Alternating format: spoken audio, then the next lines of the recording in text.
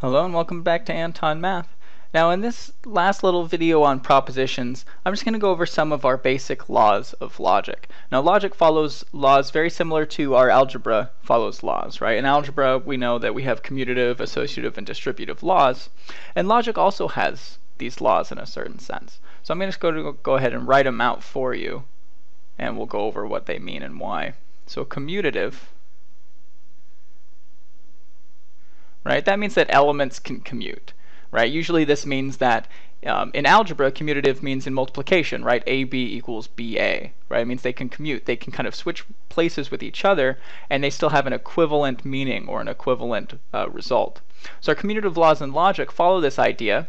If I have P or Q, that's an equivalent statement to Q or P, right? This is pretty intuitive. This should make sense. And similarly, I have P and Q. This is an equivalent statement to Q and P, right? It doesn't matter what order I talk about these propositions in. If I'm talking about one or the other, or I'm talking about both, they're taken more as a collective, right? The order in which we write them doesn't change the meaning of this connective. Now we also have our associative laws.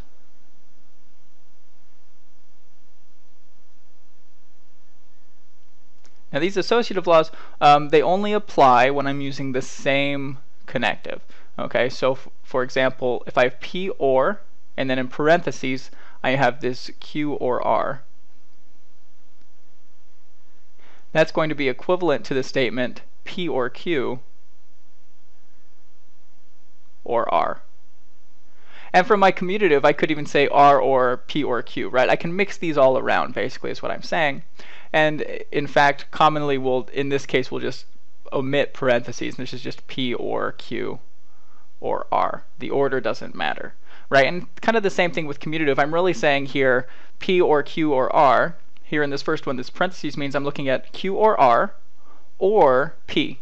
Here I'm looking at, is P or Q, is this statement true, or is the statement R true? And really what I'm looking at in all of these cases is, are one of these true, right? If one of these are true, then this is going to have the same truth table, right? If we made a truth table of all three of these things, they'd all be exactly the same. These are equivalent statements. Now we also have this with our and as well. P and Q and R. This is equivalent to P and Q and R, which in turn again is just equivalent to P and Q and R, right? I'm using the same connective here, and all that I'm really saying in all three of these equivalent statements is, are they all true, right?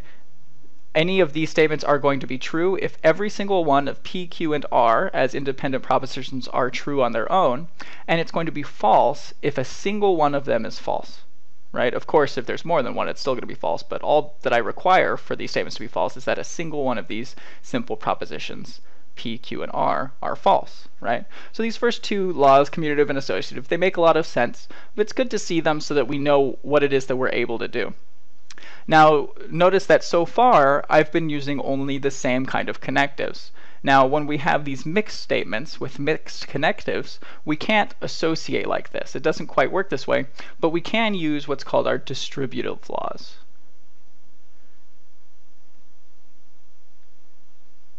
Right? And what our distributive laws say, if I have something like P or Q and R, right? I can't reassociate, right? This is not equivalent. This is not equivalent to P or Q and R, right? I cannot do that. That's not the same thing. Okay, so in general, we can't reassociate like this, and I'll leave it to you to find an example of why. Let's go ahead and back up a little bit. What I can do is I can use my distributive laws. Okay, now what my distributive laws say, this is going to be equivalent to, and you can think of this as, well, let me write it out first. This is going to be equivalent to P or Q and P or R.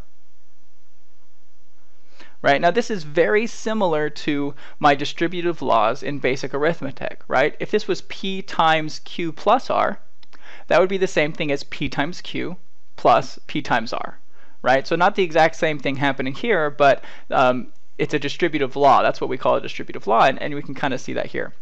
Now why is this true? Well, on this left-hand side, this is going to be true if p is true, or if both q and r are true. Okay, and otherwise it'll be false.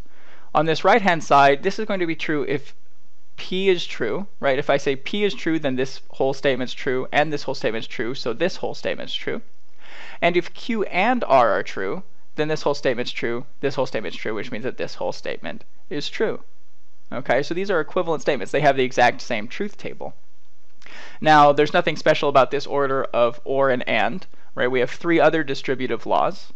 This is a left-hand side, but I also have, let's say I have p and q in the parentheses, or r on the right.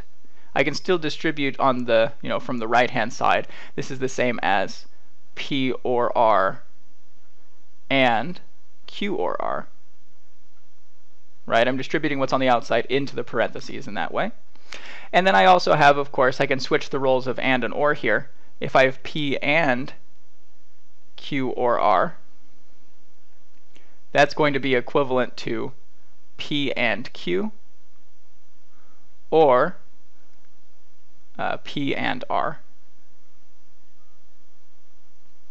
And then finally I have, if I have p or q and r, almost started writing and there, and r, that's going to be equivalent to p and r, or q and r. Okay, so these are our distributive laws, right?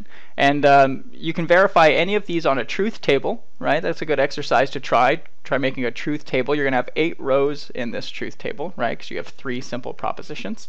And you'll get that all of these are going to be equivalent. They're all going to have the same values on the truth table when you put it to the test. Now I have one more law, and I don't have any space here, so I'm going to go ahead and get a new board. And this is called DeMorgans Laws.